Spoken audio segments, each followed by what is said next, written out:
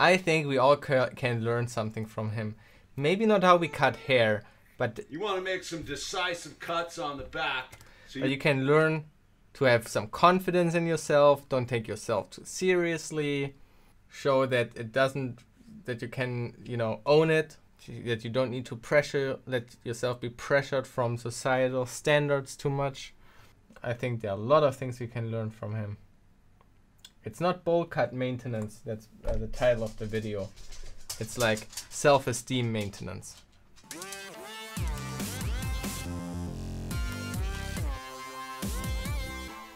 Welcome back. Welcome back, everybody. I was able to adjust my sleep schedule again. As you can tell, it's a normal time for me again. However, that also means it's now later in the day for me. I got up at like 6 a.m. starting to feel tired. So let's see how it goes. Nothing special for today. Yeah. Ah, cool. There's one thing that happened since last stream, and that is we have a new emote. It's the green bunny from the older Live Overflow videos. Anyway, one other thing arrived. I got 2 more sorting boxes for all the electronics that I had, like in that pile. So now it's pretty cool. Let me show you.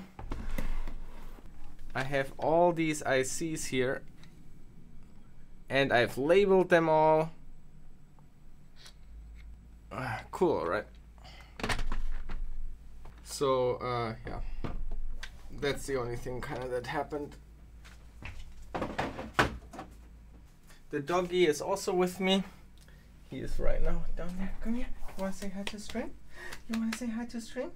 There, say hello. He really hates us, yeah. Because usually he has to hang out with me in here when his most favorite human in the world is not home. So he has to be with his second favorite human, and yeah, he doesn't like it. Did you finish the Google CTF? What do you mean with finish the Google CTF? This is like impossible as a single person? There's a massive gap between his first and favorite human, absolutely. I know what you mean with solving it. I say it's impossible as a single person to solve all these challenges. And I'm like, that's insane. Don't think that you need to solve all the challenges at the CTF. Like, that's not the goal at all. Be happy when you solve 1, maybe 2 challenges if you feel brave. You really don't have to deal with more. They are hard enough. Yeah, especially Google CTF, correct. Yeah, that's pretty hardcore. Let's just head... Oh my god. I realize I'm a lot more tired than usually. So let's see. Where were we?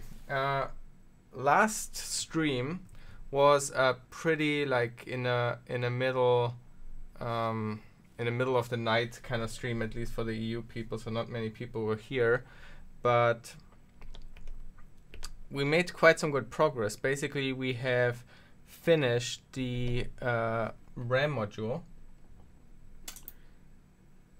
and so now you can, so we have these dip switches here now. There we go. These dip switches here to select the address. For example, we can select, so right now it's address 0, now it's address 1, also indicated by these LEDs here, address 2, and so forth. So we can select addresses, and we can also see its value that is stored in there. And with this dip switch, we can also set the value that we want to store.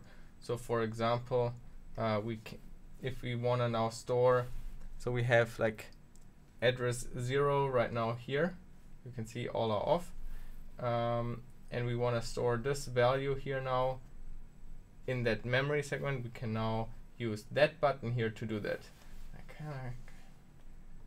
I guess this is kind of how I can get it onto the screen. I guess if I remove that for a moment, So let's write this value into that address. Boom. And now these two turned on.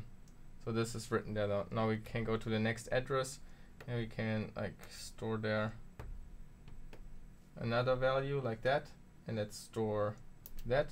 So now that is stored, and now we can like switch back to the first address. Here we have the original value again, and here's the second address. So yeah, that's what we finished last time. Right, we should also reset wires. And then I guess we can kind of like immediately head in, because I think the next video is like troubleshooting the RAM, and it's pretty long, so I wonder if still something is kind of wrong with it, or what the deal with it is. And in this video, I want to power it up, test it out, and basically convince ourselves that it's working right. So we'll power it up, and it's on. Oh, I think I see what's going on. Oh. Okay, looks like we don't have these issues. Ours seems to work fine, so that's kind of cool. Boy. You program it exactly like what I showed you right now. You write the values, your program into RAM with exactly what I just shown you. You select the address and the value you want to write into RAM, and that's how you write your program into RAM. So I'm just looking very closely here, and what I see, it's writing that. No, this is not the guy from Computer 5. Or maybe he was on there on an episode. I'm not so sure, but his name is Ben Eater. There you go. Ben Eater.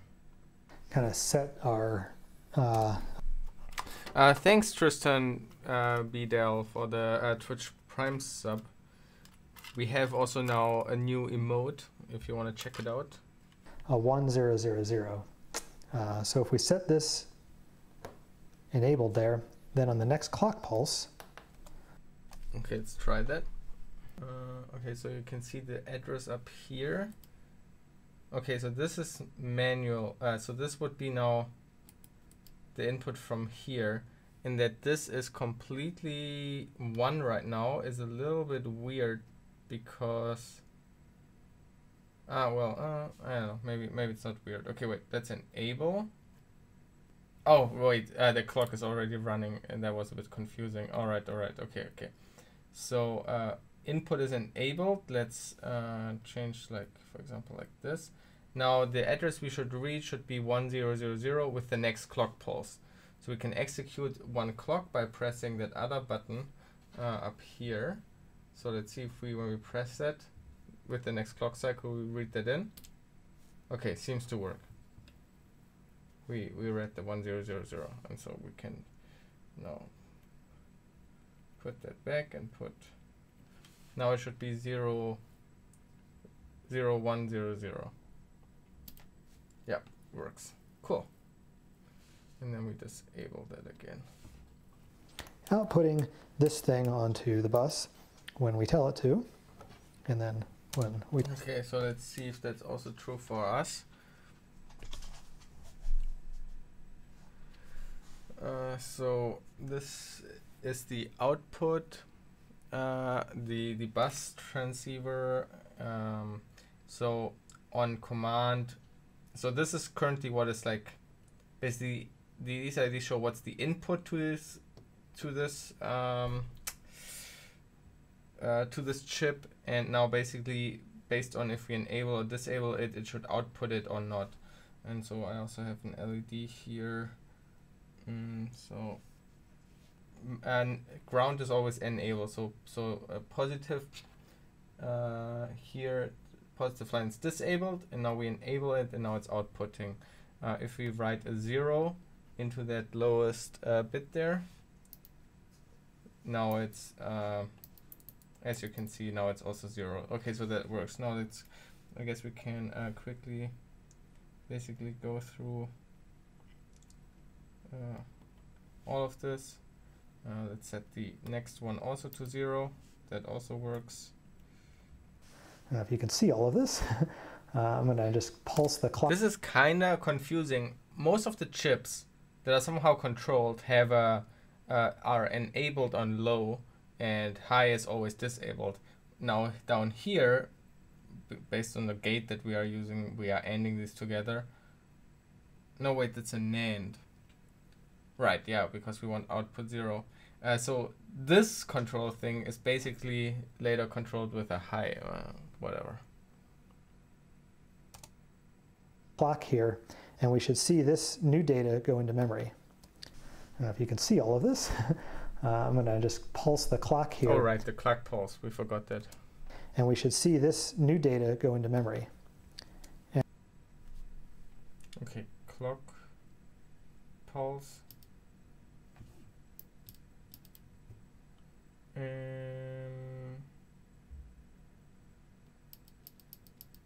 No, this button doesn't matter. It should only be the clock. Okay, why is this not working? Okay, let's quickly measure if the control, like the yellow right. Wait, we also need to, this has to be disabled. Okay, that's fine. Output, yeah. Oh, wait. I need to go onto run mode. Now it should work. Yes. Okay, now that worked. Okay, so basically the problem that I just had was that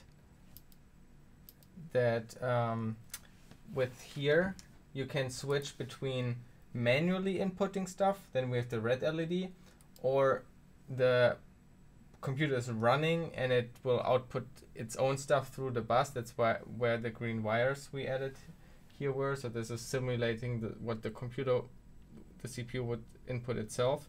And so I was not on green. I still wasn't red on the manual mode, but we needed to go to the other mode. So that also seems great.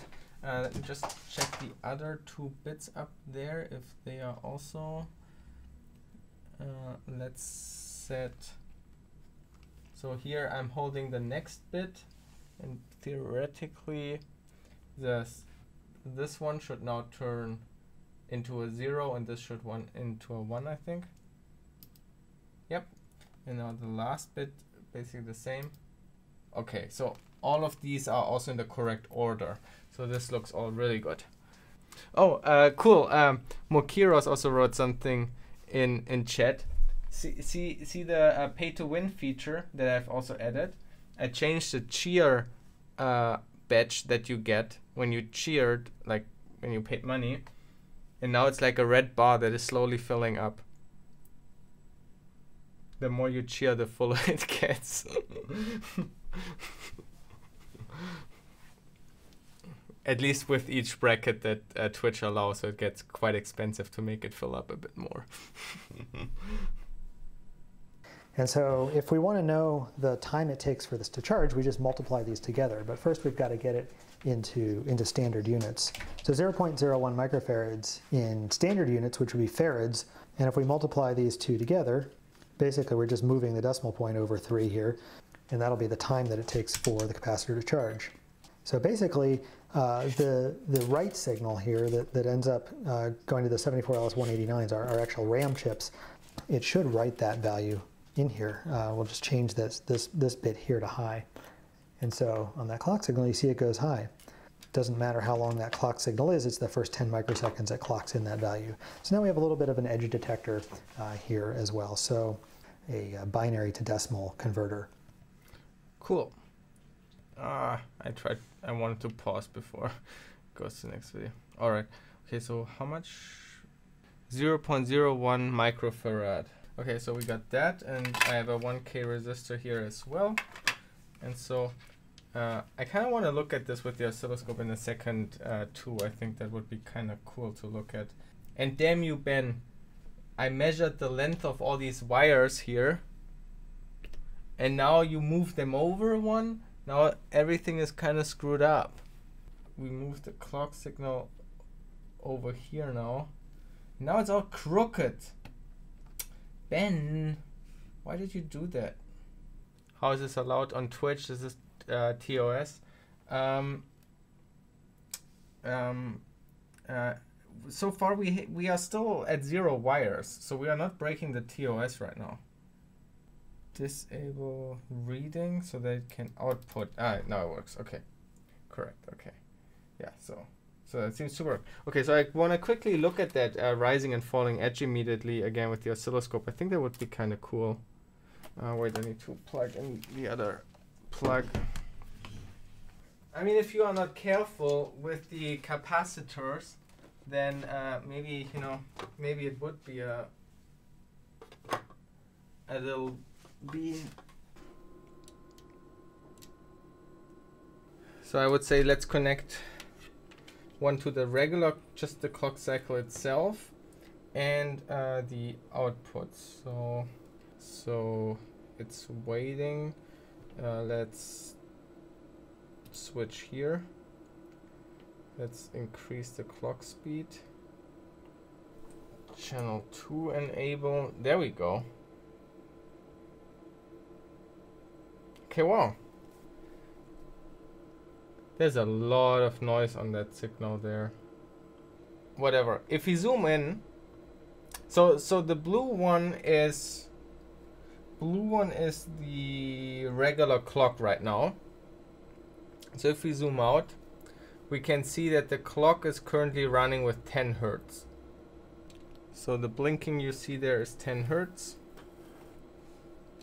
And now if we zoom in and look at the yellow one, we want to trigger on, wow, are we not triggering on, wait, what is going on with the trigger? Aren't you supposed to trigger on the rising edge of, oh, the trigger was in a very weird place. There we go. Okay, as you can see, like blue stays high for a long time, that's a clock signal, but the actual, like the edge detection basically is just a short pause here at the start and immediately drops down again. You basically cannot even see this edge anymore if you zoom out enough to see this individual clock cycle. So it creates a really short pulse. Cool. Can we see how long this pulse is? So right now the time division is 20 microseconds. So each box here, can you see this? Kinda. So it's basically like 20 microseconds long. So I think we should, I guess we should now build the instruction register, right? Ben already has it. We don't have it yet. Before we move on, we should, I guess, catch up with where he's at. So I guess we could do that. And to do that, we need at least a breadboard here. So we remove that one, remove that side here.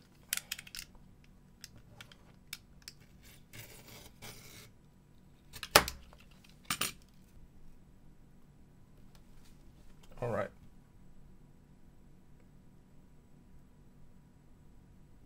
Am I a complete idiot?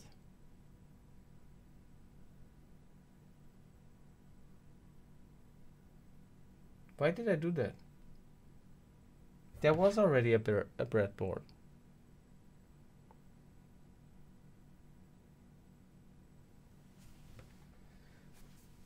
Oh. It's time to end the stream. Somebody said it's slightly different, but what is different? I guess here is something going to ground. Okay, it's very similar, but a little bit different. Sorry, looking on the website, this is the schematic for the instruction register. When you're done with the project, are you going to print it onto a circuit board? That's one of the things that we could do, but it might be a fun project, but I don't know yet. Don't plan so far ahead. We go with the flow, whatever seems fun. So we want a 245 and 2173. Oh no. I just realized I didn't take my allergy pills today. 245, 173. We need instruction register is explained in that video. Did I miss that video or? And how did I miss this? Did we just like, I don't know, ignore that? Thanks, Morozo. Okay, awesome. So let's build that. I guess we can use one here. These are the registers that we have built, haven't used in a while, as kind of like a reference. Oh, oscilloscope is gone. Yeah, we are done with the oscilloscope part. You clicked for the scope. Oh well, here, look at it. Tell me when you've seen enough scope. And then we need just wires, but blue is running very low, so we need to open here the second pack. And I guess we do it in the same color actually as these ones here, so we might also want the green one here. And then I guess we need all colors for clock and everything. That's enough.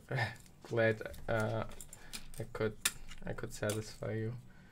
Okay, so I have to say I sorted everything now, right? So it was super easy to find these parts. And somehow I feel like I found them too fast. I feel like there was something about just digging in a pile in a box where you dumped everything in, and it takes time. It stretches everything longer. It creates content for the stream. And now that everything is sorted, I just find it, and now I'm left with, well, crap. Now I don't know what else like to fill time with. How much did this cost? Did what cost?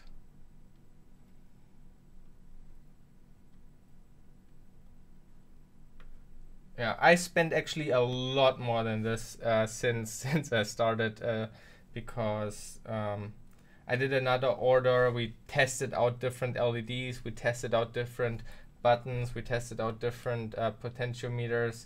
So that cost more. I bought a few parts more often. I had to get more of these wires because they were running low. So I spent a bit more than that. Yeah. And then also, if you would start from zero without any equipment, you would also need to buy multimeter and maybe a power source even. So it kind of adds all up. It's just painted plastic. You should talk to some Lego fans. They would be more happy if they get more painted Lego parts instead of stickers. I doubt that you can print nice ones with the 3D printer, and I would actually doubt that that would be really cost efficient. So first of all, I think they would be so low quality they would kind of suck to build with, and second of all, they would probably be not as cost efficient as you imagine it to be. Yeah, I don't know. What does a good 3D printer cost? By the way, is anybody of you into 3D printers and can recommend me a lazy one? You know, like one that I don't need to maintain, and it's not necessarily on the price, just like a thing that kind of works when I need it to work. By the way, I also wanted to replace this LED up here. This LED tells us what mode we are in, if it's like our hand selection clock. So right now it's like the regular one, and then we can switch. Now it's our hand clock. And so I feel like we should put that color here the same as here, this one here, because here we said red is our like from hand mode, while green is it's all running and kind of like turned on basically. So I feel like I want to turn that, I guess it's on when it's in running mode. So I feel like I want to replace it with a green LED, just so that, I don't know, you can print scale Lego pieces. Who wants to play with Duplo? I want to play Lego. And by the way, it's just a matter of time until I spend money on a very expensive Lego piece and we build it on stream. I kind of want to buy that lunar module. That's kind of cool. And it's actually not that expensive either. A lot of 3D printers are clones of the Prusa. Yeah, but was Prusa like the original kind of thing that you could build yourself, basically? I'm not so sure. I'm not necessarily looking for the cheapest offer. I'm looking for a reliable thing that's not like, okay, not killing my bank. I guess my budget is under 1,000, I think, for a 3D printer. I feel like under 1,000 I would be okay. I guess that's my budget. Like $300 seems so cheap that I feel like that sounds more like that breaks easily. I would be more inclined, for example, to buy this one here just because I feel like, or I would hope that this holds up a bit better. What are these ones? SL1? Why are they in the glass shield like that? Do they work like with lasers or something? UV LED, ah yeah, okay. Is that like with like a bath? Thin layers of resin. Oh, that's kind of, isn't that cool? Isn't that not cooler as a 3D printer? Does anybody like really know? Is that not cooler if you build like with resin? Can that not make cooler stuff? Buying machinery with no intention of maintaining it. Yes, and that's what I hope. I pay a little bit more, and then I don't need to maintain it. Resin gets a lot finer details, but it's not, yeah, that's what I imagine.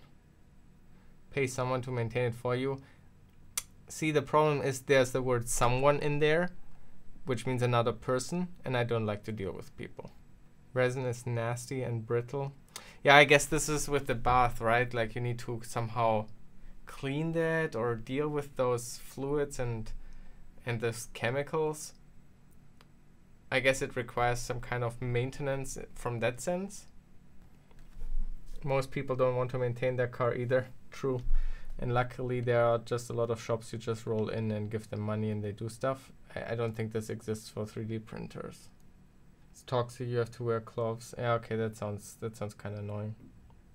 I mean, I don't even know what I would do with a 3D printer. I have absolutely zero use for it. It would really just be, it's kind of, it would just fulfill my dream of getting like a home lab with all the different equipments, like a hackerspace in your home, and you don't use any of the tools, but you just want to have them around you. That's kind of the deal for me. Can't wait for 3D printers that run on water. You mean like a mill? Like you have a water wheel and that generates power for the printing? Yeah, and then you could also just like online order your 3D prints. If you use it that rarely, then it also doesn't make sense to have it yourself. True. And then also you could probably get super nice quality prints. A week ago you needed a phone holder instead of buying on Amazon when you print one. See, there I would be lazier. I would just buy it on Amazon and would be there the next day.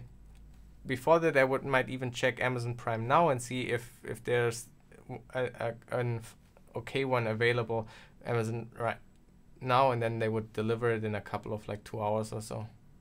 As soon as you have an oscilloscope, you will find use for it. Exactly, you buy it and then you use it like 4 times and then you don't use it for 2 years. Amazon will deliver faster than the printer will print the part. Yeah, I think so too. I would print stuff for your crazy camera rig, but that's the thing, a camera rig needs to always hold stuff, and that stuff is not like strong and rigid enough. Like all these little things I have there need to hold quite a lot. Yeah, a CNC machine would be cool. Like a laser cutter would be also cool. What DSLR do you have? I have one DSLR. This is here a Canon 80D, and then I have a mirrorless Sony a7 III over there. But I have no clue about cameras. I just bought this camera. Well, first I bought this camera because I want to use it for streaming. But the Canons suck for continuous video stuff. So the screen you see at the top up there, that is from the Canon here with the macro lens, and it looks nice, but it's like connected via USB and you need like a software to get that, and it kind of sucks. And so I looked around what other streamers are using, and I saw Slightly Musical, who has like an awesome setup, and he uses the a7 III, and so I bought the a7 III, and that one is cool. And now I'm contemplating to buy another one for the top-down shot, because like this Logitech, you know, the standard Logitech webcam just doesn't look so nice. And it would also be cool to have like a zoom lens to then like zoom in a little bit. That would be kind of cool, I think. Yeah, I mean, I really don't use it to its potential. It kind of feels bad that I paid that much money for it. It's literally just a glorified webcam at this point. I set it up once. I don't know how to use it. Yeah, but it looks nice. I think it looks really nice. Like I think that image looks really good. Is it cold in Germany? Why are you wearing a hoodie? It's cold in here because I have an AC. And then also, like, I mean, the Canon kind of sucks with the connection, as I said, but the Canon also looks like these macro shots. Doesn't this look awesome? Mr. OneDev, how can you code this computer? You literally write by hand. Here you can select the address you want to write the value to, and here you can select the value you want to write to, and then you write your program instruction by instruction into the RAM, and then you let it execute. The second reason why I'm wearing a hoodie is because I was shopping yesterday and I bought that yellow hoodie. Oh fuck, what is streaming doing to me? You have been considering buying an A7 III, but they are so much. Yeah, they are really expensive. That's why I'm also not sure about buying a second one, because do I really need that overhead shot? Like, I don't make any money. Like, I make the money I make from YouTube and Twitch does not justify spending that money on a camera. That's why I probably shouldn't. It's 28 degrees in here, so it's colder outside. Wait, let me open my window.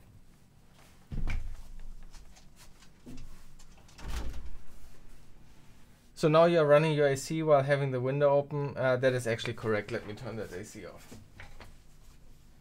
Can you use an Arduino with it, or is that cheating? It's kind of cheating, obviously. Depends on what you use the Arduino for. For example, for programming the program with an Arduino, I think that's fair, because otherwise you would put it in by hand. Let the Arduino do that for you. How does CPU differentiate instructions from just raw data? That's a really good question. Let's wait with answering that when the computer is set up more. Because I think it will... Questions, this is the kind of questions I ask myself also when I was younger. Like, how does a CPU, it's all zeros and ones, but why are some zeros and ones mean it's doing something and some it's not? Like, what is the meaning behind it? That would be that's something cool to explore, I guess. And yeah, Morozil, that's a good answer. It doesn't. That's how buffer overflows work. At least on our architecture that we have on our, like, the typical Intel CPU, x86 CPUs that we are running, data and code is shared. There's no it's not living in different areas. We have one RAM, and that RAM will contain code, but will also contain just other stuff that we want to use the RAM for. And if we are not careful, we might have a bug and suddenly it tries to execute the data in our RAM, which we didn't intend to be instructions. And that's what you basically do with, like, the old school buffer overflows with shellcode. And the A7 III. And I mean, like, on modern CPUs and modern programs, we do separate data and code more. Modern CPUs support this concept of different memory areas that are that are not executable, and areas that are specifically executable but not writable. That's kind of a mitigation against, like, these old school buffer overflows. But so then you have kind of a separation. Then you have memory areas that are dedicated for executing code and you can't modify it, and you have areas that are dedicated for data and you could never execute them. So if you would set your instruction pointer to such an address, then the CPU would probably get a segfault, because it would see that, oh wait, this address is in a memory area that is marked as not executable, so I refuse to execute it. Modern 64-bit CPUs work the same way as this 8-bit. You need to be more specific, because the answer is clearly a no, but also clearly a yes. That's the thing what Isar Eagle is saying. Principally, yes. Like, you have different registers, you have a clock, you have memory that is somehow accessed, you have an instruction decoder, you have an ALU, like all these principles, these concepts are somewhat the same, but obviously modern CPUs have way more crazy features. Really, really crazy how it's implemented, pipelining, and a lot of fancy stuff. And by that sense, it's like not even comparable to this computer. But on an abstract level, they are still the same. You need to learn something like this by doing. Like you can't. I mean, in theory, you could just read the Intel x86 manual, right? You could just read this document here. It's just a 25 megabyte PDF. It only has 4,900 pages. I guess wait, that's unfair. That's just the reference here at the end. So it only has like, I don't know, what is that? 4,800 pages that you could read about all the various instructions. Yeah, so you could theoretically read that, but that doesn't make any sense. You could maybe read the beginning here where it talks a bit more generally about the architecture, some kind of like kind of a little bit how stuff works. But this is a reference manual. You just don't read that stuff. Like you learn that by doing. Like you want to write shell code, and now you want to understand, hey, what does this instruction do? And then you look up, okay, what is syscall actually for an instruction? How are syscalls implemented? And then you like here you go to that thing, and then you see, okay, a syscall is opcode 0f05. It does a fast call to privilege level, whatever that means. It's 64-bit mode, and then there's a description. Invokes an operating system call at privilege level 0. It does so by loading RIP from this MSR register, and all that kind of stuff, right? And now you learned about it. Reading all of this is worth to put on your resume. I feel like nobody would hire you. They would think you're insane. The bad thing about x86 is that they added way too many instructions that nobody uses. Like what? Like what are these kind of instructions you're talking about? And all instructions use power. What do you mean by that? Yeah, I heard that that Microsoft doesn't keep a compatible syscall layer. They want you to use the wrappers, which is fine. Doesn't really matter, does it? But all have an instruction set, pointer, and counter. I don't understand your question. Some people just really love to read though. Yeah, sure. But then you just keep it secret, you know? It's like reading 50 Shades of Grey. You don't tell anybody about it. You just, you do that alone at home in a dark room. Okay, next cables. So the 245, we connect A0 to A3 to ground. So A1, wait, this starts at A1. So pin 2, 3, 4, and 5. Okay, we connect that to ground. When I was in my bachelor's and I was working at a company, like doing internship, my mentor there told me about his colleague that they went to like some kind of like conference, developer conference, and they do like real low level implementation. So they worked on like firmware and also kernel hypervisor stuff for like the mainframes and things like that. So really, really extremely low level programming, and so they know their way around like the CPUs and the architecture. And then they were at this conference, and there was this programming competition where they had to like speed up a piece of code. They had to make it fast, and it was like some kind of matrix multiplication or so. And the team that could run the fastest program, they would win like a laptop or something. And so it was like a booth, or like part of it was just a small challenge at that conference, I guess. And my mentor told me that his colleague won it not because he optimized the algorithm like everybody was doing. He just knew the CPU better and the caching and how it all works. So he just rearranged the data, basically like flipped the matrix, like just transposed the matrix, basically rotated it by 90 degrees, and then did all just the algorithm that was already there, and that just killed, was faster than anybody else. And I was super baffled how anybody could like know so much about CPUs that they would like understand that if they just handle the data slightly differently, that their code that has to rely a lot on like dealing with data would be so much faster. I don't know if I got the details right. At this point, it's like he told me that he told somebody. The clock runs into every gate, and what really uses power is fast switching of the gates. Unless you disconnect the hardware for these instructions, they use power. Every hardware implementation of the instruction.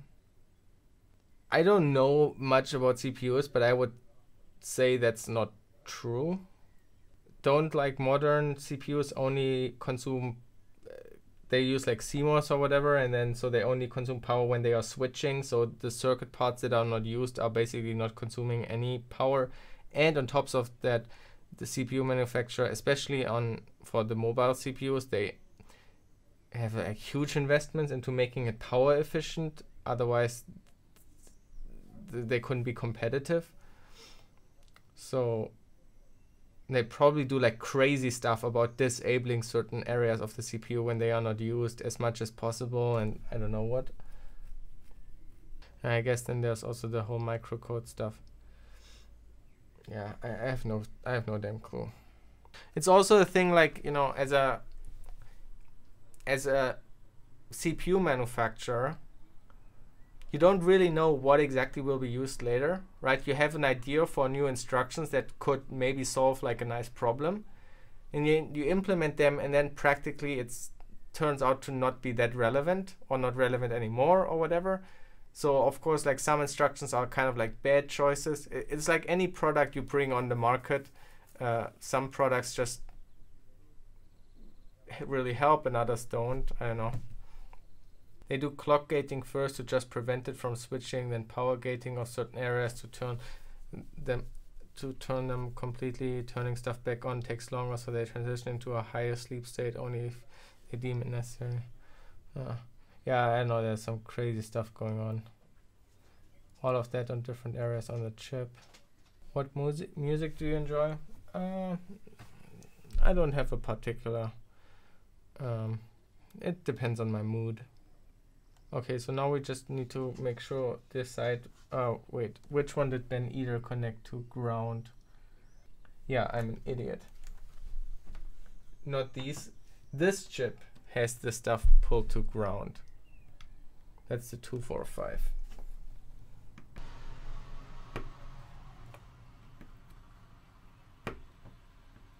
There we go. Okay, and then the next four, where does Ben connect these? Ben connects. We need a doggo as a sub-remote. Yeah, that's a good idea. I'm not sure how I would make that though. I don't know, maybe I should just try.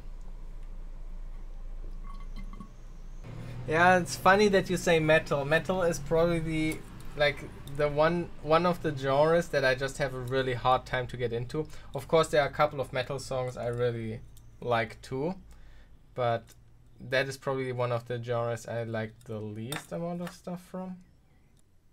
Metal is your life. Yeah, I mean, I find it so fascinating, right? Like, I know how passionate people, but I mean, that goes with a lot of different things, but it also happens in particular with, for example, music, that people are so passionate about certain genres, and I just, like, I know that they love it, but I cannot even really understand what they like about it. But generally, music also doesn't play a huge role in my life. Like I said, it always depends on the mood, what I listen to. So you would have to ask me, like, in that situation, what would you like to listen to? That's more something I guess I could have an answer on. Symphonic metal, I enjoy the way the instrument sounds, but screaming is something. Yeah, so that's also, I guess, something I could relate to. Like the loud, like the aggressive screaming voice. I guess I can see why people like it. It's might be very, I don't know, in some way stress relieving, I guess, or you know, it pumps you up. But to me, it never had that kind of. I never had that kind of feeling or response to it. I know, but I do really like melody. So the metal songs I do like are also, I guess, more melodic. I don't know. Screaming is the best part. It feels like such an acquired taste. I feel like there is something about the screaming in metal that I just cannot appreciate because I don't know. I haven't acquired the taste yet, and my life would be better if I would, you know, if I would develop that taste. Does that make sense somehow? I every time when I hear people talking about metal, also classical music is the other genre I listen not really to, but it's also the one that I have a hard time getting into. But I feel like I'm missing out on something. Oh, Zoding. Thanks for the raid. How was your stream today? You know, one day I will stream before you and I will be able to host the All Raid You. I feel so leeching of you. You should host or raid some other people sometime. I have a applied computer science degree, a bachelor's. Wire speed police here. Yeah. I need to be careful with the terms of service. I had to adjust my sleep schedule, so I stayed up as long as I could yesterday, which was basically 8 p.m. and then I went to bed, and so I got up really early this morning because obviously I can't like sleep 12 hours. So it's like getting pretty late for me. I never said I wasn't in super bad. What are you saying? Uses instructions. The Intel architecture lists 8 different length knob instructions. My first reaction to that is I don't know, but I would guess that has absolute. So either it has use for aligning code and getting like kind of like instruction fetching and caching and all that stuff optimized. If so, it's something that the compiler might use to optimize stuff, I could imagine, or they kind of come for free because the instruction decoder in a way like just works like that, in a way how it's implemented. So, you know, maybe there are 2 bits in an, I don't know the opcode format exactly, but I could imagine that maybe 2 bits kind of decide the length of the instruction that is coming. And so if it's then a knob and these bits decide how long it is, you know, it's the same way. Do you count every possible move instruction with all the possible addresses that are possible? Are these all individual instructions or not? Clearly not. It's like one move instruct. I mean, there are, I guess, multiple variants of it, but let's say there's move and an address. You know, like it's just a move instruction and the address is variable. So maybe, you know, I don't know. I wouldn't say that they are useless. I would assume an exchange on EAX doesn't throw away any high bits. It would just exchange EAX, I believe. But yeah, I don't know. There could be weird stuff like that involved too. You know, the crazy thing I just thought of, 2 years ago I found your YouTube channel, and now 2 years later and I just over a month I will get my first security. Oh, that's awesome. Congrats. RX is AX plus. Yeah, I understand that they are part of each other, but the thing is, a lot of the instructions that just operate on AIX just operate on the AIX part, and they just leave the whole RAX, you know, just leave it be. They don't do anything to it. But I mean, maybe that particular instruction has an effect. I don't know. I might also need a Michael Cera emote. That might also make sense. Maybe I should do a Michael Cera emote. What's the most common vulnerability you find when doing pen testing? So I do mostly code audits on web applications. So obviously the most stuff I see is web application issues. And the most stuff I see there, I don't do statistics on it, so I'm not so sure. Probably like XSS, I guess, or CSRF. I guess some stuff about that.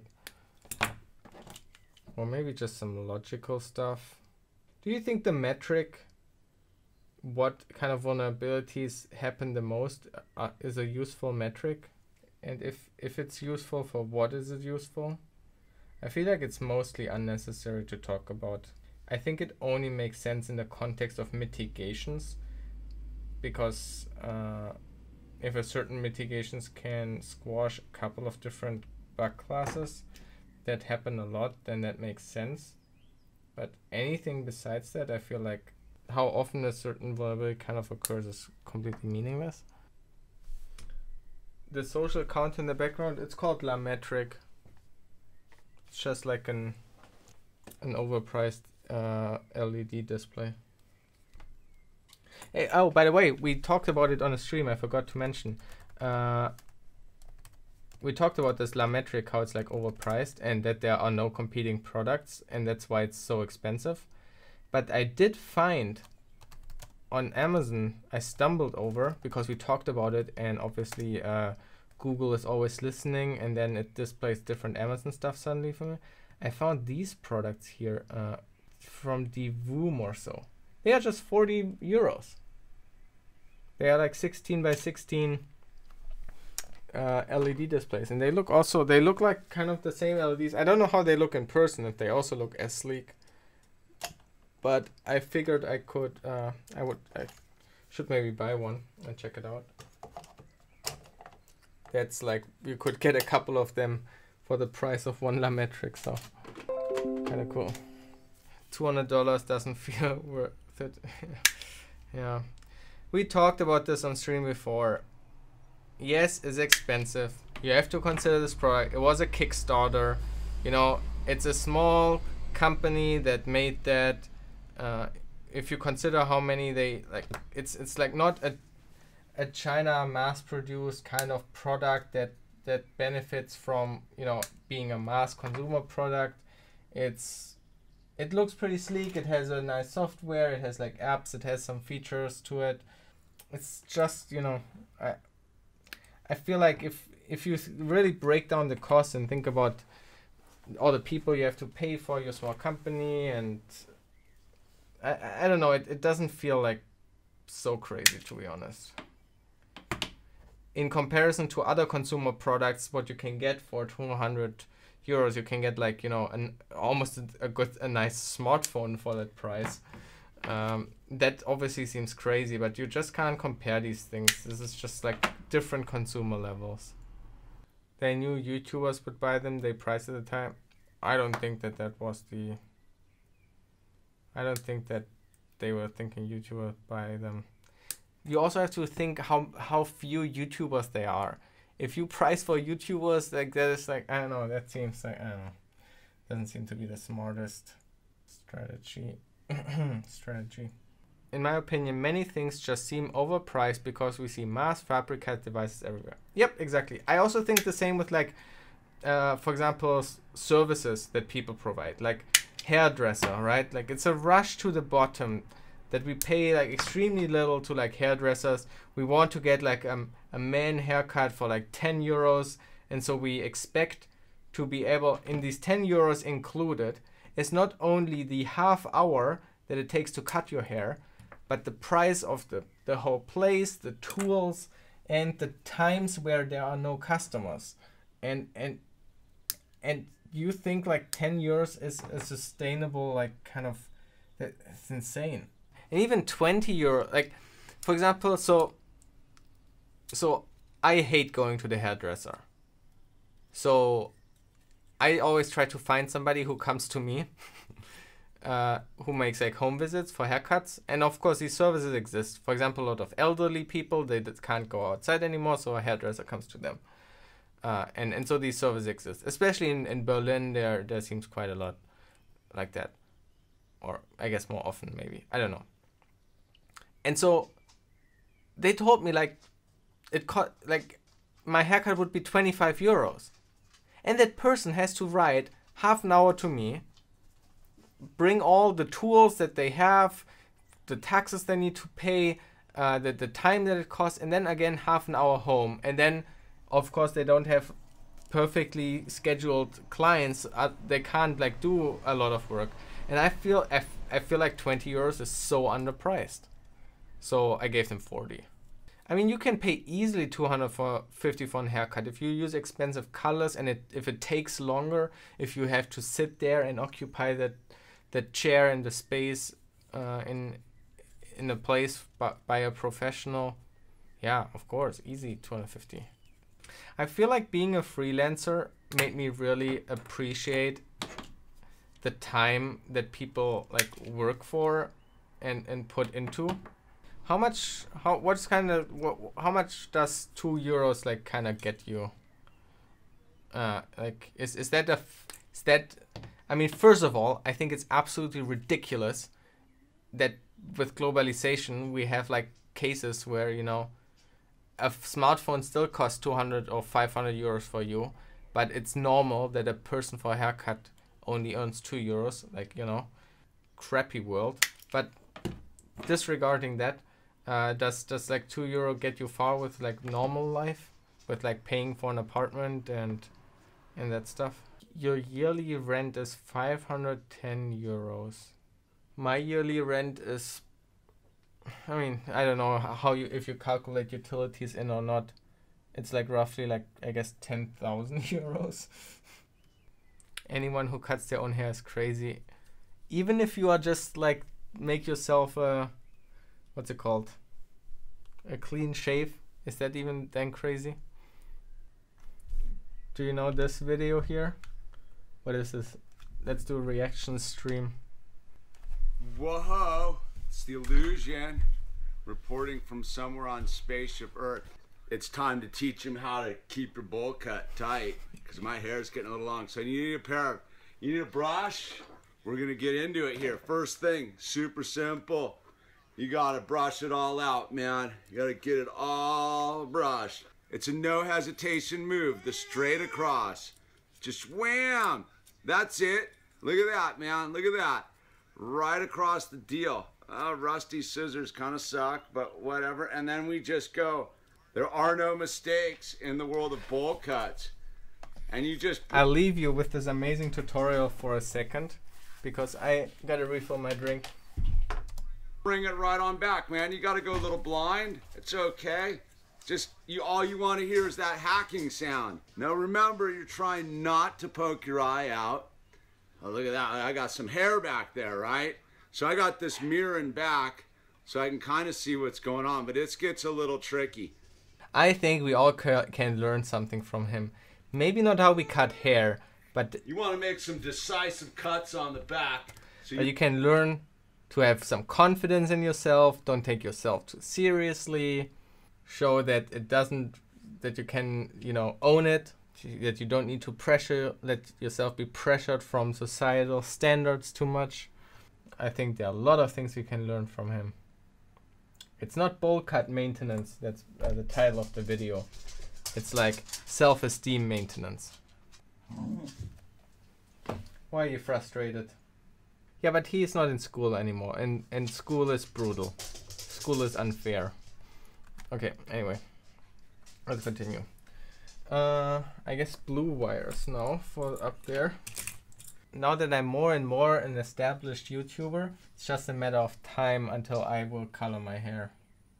We have this cool YouTuber in Germany. Moin, Servus, Moin. Ich grüße euch recht herzlich zum neuen Video. Ich möchte euch heute meine neue Frisur vorstellen. Und wie das dazu gekommen ist, erzähle ich euch gleich. Aber guckt erstmal so und so. Das hat auf jeden Fall was. Again, another guy you can really learn something from. That kind of self-esteem. How did I just cut this so wrong? Wait, what?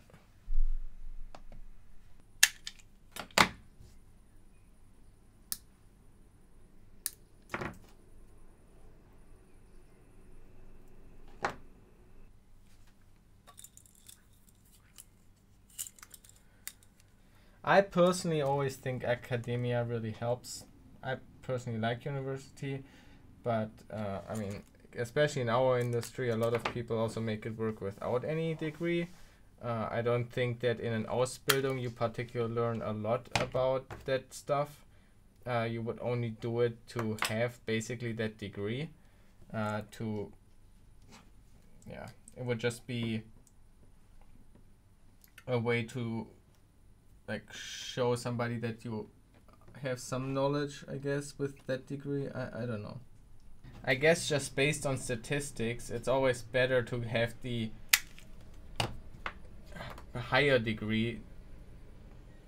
The higher, the more likely it is to get like better paying jobs and all that stuff in terms of statistics. But that all breaks down when you go onto the individual level. You know, maybe for you individually it makes no sense. Maybe you just don't want to go to university. Maybe your job doesn't require university. Maybe, you know, there are many reasons why maybe you want to do an Ausbildung that makes sense for you personally. Yeah, and I agree what Cause Against Humanity is saying. At least if I would hire somebody, that's basically what, you know, what I would be looking out for. However, there's one thing about Germany, that Germany is pretty conservative when it comes to that stuff in the workplace. They love their papers. So I'm not sure, but and it definitely depends on the company, but generally I feel like that even in IT, Germany is probably a bit more looking out on the degrees. Like I know a lot of jobs where just based on the degree you have, you would just earn more. It doesn't matter what you, like if you do the same job, just because you come in with a higher degree, you are in a higher earning bracket. Just like that. Just company policy. You took a year off after school and I'm worried now that nobody will hire me. Play some CTF, write a few write-ups on a blog, fill up that blog like with a couple of write-ups, and then tell them you did a year off, you played CTF to kind of like study more, and here's the blog to show for. Solved. This doesn't have to be hard challenges, just something, you know. An employee will not look deeply into the challenges that you have solved.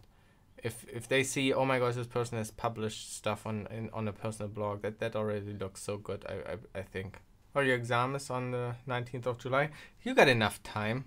You can start studying on like the 18th or so. Do you have the exam with like the always on camera? Are you in that kind of like thing now where you can't do it naked? You can do it naked, it's just weird. Yeah. It's a lessons of confidence, I tell you. You should just own it. You probably automatically pass if you do. I do have OSCP, but I only have that because my employee paid for a certification, and so I chose to do that one.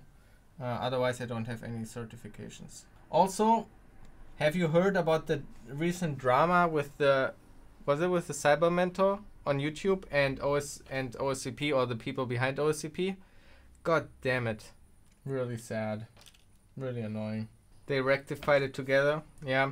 But it has been apparently a problem for like a long time now that they go against criticism. And so I guess in this case, it was good that the Cyber Mentor has so good connections basically, and has such an influence. You know, this kind of issue is not the first time that it happened, and I'm not sure if the other cases were also rectified, because that's something that they do. They just feared now, I guess, more backlash than in other cases, I guess. So, you know, to me that still feels not rectified at all. I didn't think the stuff would pop up on my recommend since... You mean the Twitch channel?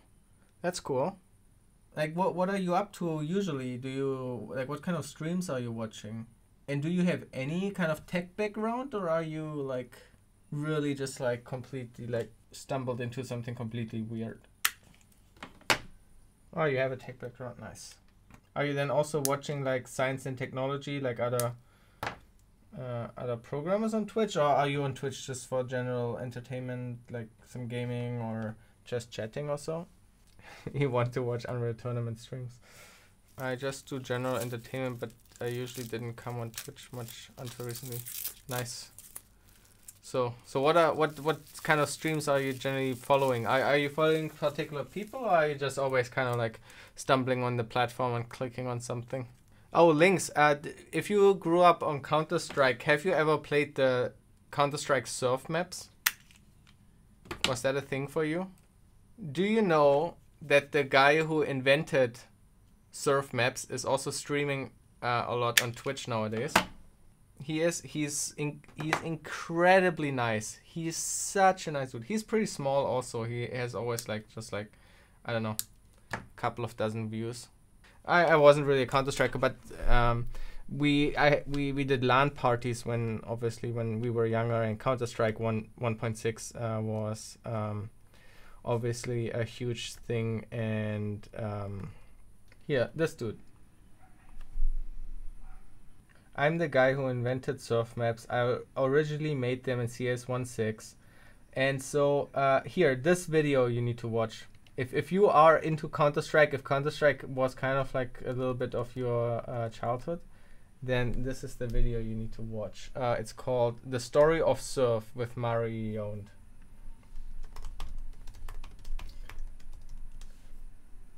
Because of that video, he basically started streaming, and he got like for like 2 days he was incredibly popular, but now he's like a very small streamer. But he's so nice. He's so nice. I hosted him the other day. Yeah, I also played a lot of KZ maps. I think he's probably the nicest person I've ever encountered on Twitch. When you see him streaming, you know why. He's like so. But yeah, that video is really cool. And he just like is streaming, building surf maps, and also sometimes playing them. Without Counter-Strike, your life would be very different. Yeah. Okay, and now I think we just need to add the LEDs, and then it looks... Oh no, we need to pack this a bit tighter. We need the control wires up there as well. When I do long wires like that, I can usually get 2 on the same column. I actually have 2 on the same column, so these 2 are on the same row, these 2 are on the same row, these 2 are on the same, and these 2 are on the same. There are 1, 2, 3, 4. We have 4 rows here, and those are 8 wires. Those are 2 in a row, but we even need to pack them tighter. Are you planning to get hands on a Raspberry Pi 4? I don't really know what to do with it, so I have no plans currently. I mean, if I would have a plan with it, I would get one, but I don't know. I don't know what I would do with it. Yeah, I said I ordered on Reichelt and on Mauser, but it obviously depends where you're from. Are you from Germany is the question, because otherwise it doesn't make sense. It's 2 individual desks just put as like this, you know. Just a basic desk. I think it's like each, it's 170 long, 1 meter and 70 centimeters, I believe. It's like, yeah, it's like my arm length like this. And they are in that configuration, but it's like a movable desk. Uh-oh, this is scary. Do you see that? It's too scary to do right now because I did so much on the setup on this desk that I don't know what I would break if I would now fully. So the second is the clear. We connect the clear to and the G and G1. Any like English speaking person in the US was able to trick their parents into thinking I'm become a CS pro, and the parents were thinking, oh my gosh, our kid is into computer science, but then he went off and played ESL. Oh no, my kid is into computer science. He's a nerd. Please play Counter-Strike like all the cool kids in school, please. Want to finish this instruction register module, and that will probably be it. I will have to set up notifications for this. I mean, yeah, you can just follow on Twitch, and then you should get notifications. By the way, there's also another guy who is streaming, like building kind of like a startup on Twitch as well, and it's called Notify.me. So he's building that on stream as well. His name is Jamie, I think. Jamie Pine on Twitch. Oh, he's currently streaming. All right, yeah. And so that's basically a platform where you can like you basically subscribe on Notify Me, and you get all the notifications for all the different kind of platforms. So here, see, I'm live right now. I have 8 subscribers on here. Yeah, I don't know. So he's building that on stream, so it's kind of cool. Might be a useful site if you kind of want to get notified. You ever thinking about leaving YouTube? No, YouTube is a great platform. I don't intend to leave. However, obviously, I want to diversify because it's not a secure, it's not a safe platform. It, you know, like the content I'm creating has the potential of being seen too risky, because, you know, it can easily be misinterpreted as like malicious hacking stuff. And so while so far so far my experience with Google and YouTube has been great, I have no reason to believe that like I would ever have issues. I guess it's generally a good idea not to have all your stuff in one platform, because just like if something happens, then it would be good if you have multiple kind of different ways. So yeah, so that's also a reason, you know, it's one small reasons of many reasons why I also started on Twitch again. That's why I have liveoverflow.com again, and why theoretically, if I weren't so lazy, I would also post stuff on Facebook. And how can it be startup if he's coding it on stream? Isn't it open source then? Or at least public source? You know, just because you code it on stream doesn't mean that you publish your code publicly. I mean, it's like, you know, kind of recorded, but the license is not open source, so you don't have license to that code, and you cannot take it and use it yourself or whatever. It didn't sound so complicated. Have you ever written anything? Because once you build up something into a real product, there are so many small parts that you have to think about, like not only front end, the back end, you know, getting all these notifications from those different platforms, manage kind of distributing that for all the different creators on it. And yeah, I don't know, it feels like a lot of moving parts there. Just because it's open source doesn't mean it can, yeah, and that's also true. There are a lot of open source startups. If you do NOP as exchange ARX, then the high bits of ARX are... Oh, really? Wow, okay. If we would have made a bet, like what is the behavior of exchange ARX on 64-bit, I would have bet probably like $100 saying that it would leave the higher bits alone. And thanks for testing. That's really cool that you try to test that and report back. What's the progress? Are you near the end? I'm not so sure. I mean, we are on video number... Do I have to play this? We are on video number 25 right now, and there are 44 videos in this series. But how much that results in actual like time and all those things considered, I don't know. I don't know the full series, right? Like, I'm working through this with you. I feel like we are pretty far. The modules that are only missing are basically just the program counter, the thing that increments and like handles maybe jumps or so, and then the the output register and the instruction decoder. So it's still quite a few modules. Maybe half, I guess. Almost half, or a bit over half maybe. Does GitHub Enterprise give you the sources? Isn't GitHub Enterprise obfuscated? They just give you a deployed like binary basically? The worst thing about Reddit is kind of this culture around self-promotion, that they are heavily against self-promotion. I find that terrible. But I guess that's what the platform is built upon. Sharing stuff, not making your own stuff. It's encrypted Ruby. Yeah, of course. I mean, if they give you this thing on premise, basically, they have to give you their sources somehow, and it's, I guess, encrypted or obfuscated. As far as I know, it's not just a simple encryption key, right? Like that, I haven't heard about that, but I mean, it's still kind of like reversible or deep, like kind of understandable.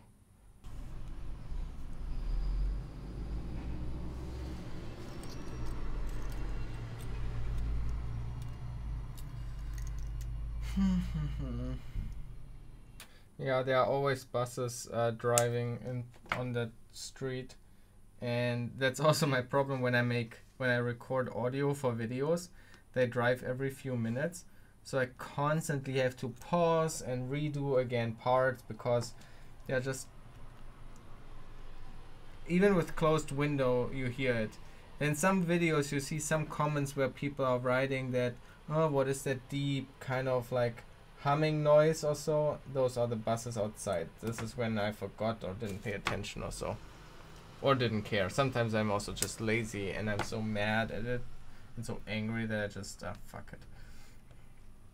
Sometimes I'm thinking, maybe I should move in a different place where there's like less noise like this, or where, here the problem is I have a huge window front, so I can't really soundproof it. I mean, I have already the curtain in front of it, but that doesn't really help. So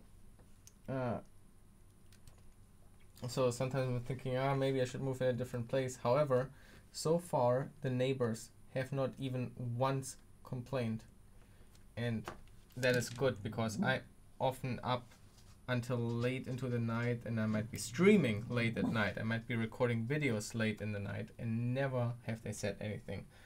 And that is incredibly valuable because we hear their baby crying all the time from downstairs, which means they must hear.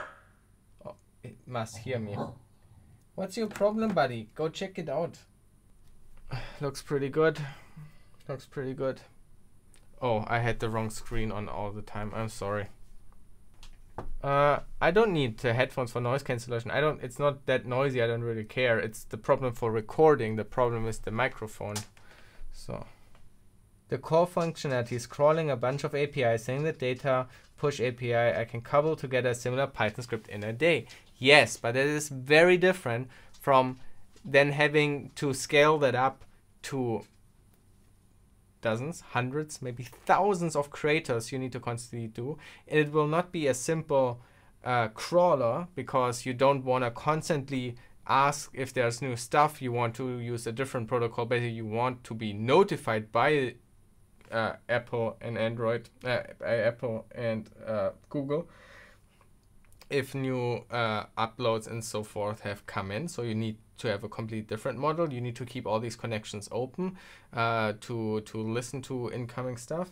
You need to, because like a pub subscribe thing, you need to have sensible recovery. What if your connection breaks? What if like the service has an outage? Faulty data coming back? You need to handle all of that. Your simple script, you don't care about it. If that breaks, you just restart it or so. But for proper setup, you need to think of all different cases that could go wrong. But the difference between a simple hacky script and a full product platform is miles of difference. And look at that design. It looks like professional.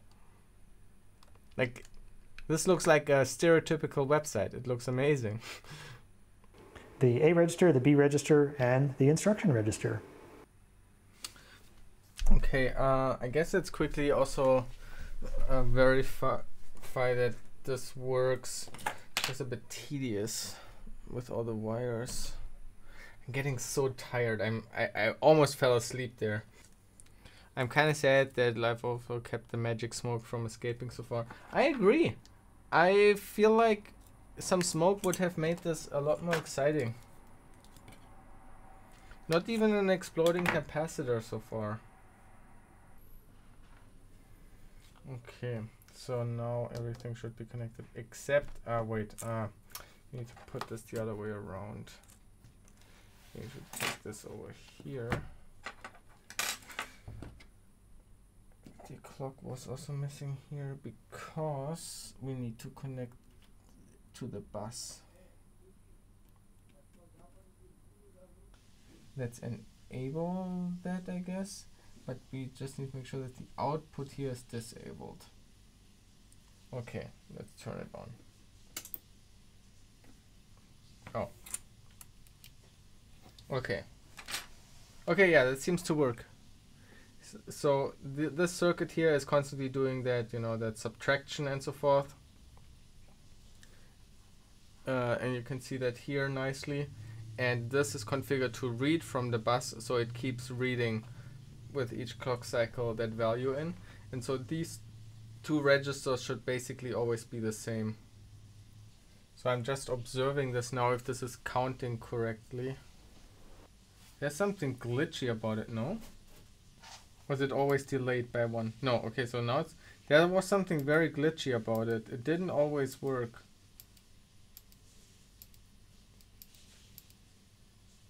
See? Oh, no, wait. No, wait. Well, okay, slow the clock speed down. Yeah, I mean, first of all, it should still work at that clock speed. I mean, that was like super slow for what this should be able to do. But even now by hand, see, it's kind of glitching. Both these registers are configured to read from the bus.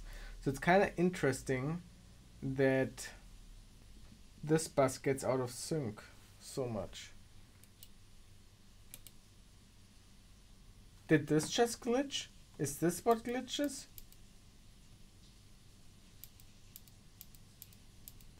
Okay, to be fair, maybe that has always been glitchy. I've never looked at it so hard because the thing is, yeah, it might, wait.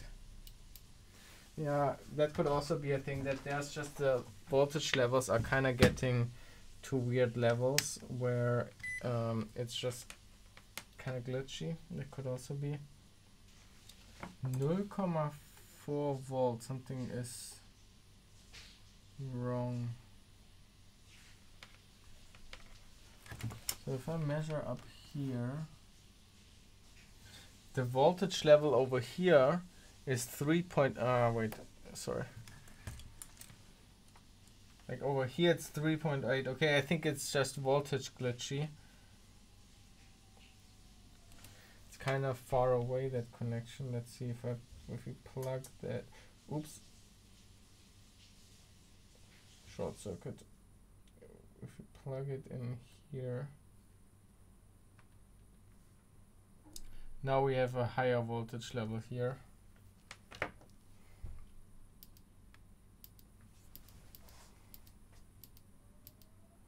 Now it also draws more current than just before. I guess some stuff hasn't working and properly. Like some gates might not have kind of like worked because it draws now 0.2 amperes more than it was when I had it power plugged in somewhere else. So I guess like some stuff was just not really working. But it seems to have to solve that, right? It looks now pretty good. Yeah, I think that's okay. Yeah, but what if I just keep the clock high like this, you know? It's just like I'm measuring now the voltage that this thing is outputting. It's like basically the LED is on like constantly up there, the blue LED. So if I measure, but yeah, I mean, if I keep that pressed, that's basically what I've been doing. I pressed that consistently and measured basically what the output of that is. But yeah, it looks fine now, I guess. Like, I think it was really just like the voltage levels getting kind of low. The clock was probably not also had weird voltage level. Yeah, I think that's why it got glitchy. We really soon have to properly connect here power rails. Like, these are not good enough. By the way, do you also think that my wiring has gone better over here? This looks, I feel like, way cleaner than this build, the original build here. Jumper wires are bad for power. Yeah, I know. By the way, people who haven't been here, did you see our new clock speed selector up here in the corner? The potentiometer that we are using now? It's a wheel. Do you have capacitors on the board on the right? No, I don't think so. Are you getting voltage drops along the power distribution? Yeah, that's what I believe what happened. Now it's fine. We moved it further into the middle between both modules, and now it seems okay for now. But yeah, it's generally a problem that we need to improve. I saw on another build, basically somebody used like a bit thicker wire than what we have here, thicker wire than this, and then he just made a long line around and soldered connectors to that wires, because solder connections are like perfect. So that power distribution was perfect, and then only it was going into the single rails of the breadboards, and so that should be, it's kind of the best way how to do it. And so I want to do that also soon, TM. I don't know. I guess I might do this as soon as we kind of like have everything further in place, like proper, like the bus setup, and we know where this goes, and then we can, you know, measure this properly. Anyway, okay, I'm getting super tired. We did make some good progress. I definitely need to go now. Yeah, thanks so much for hanging out with me again. Today was a bit slower and more tired, but I guess tomorrow I should be back on speed, now that I have basically adjusted again to my sleep schedule now. I guess let's host Jamie, and then we see each other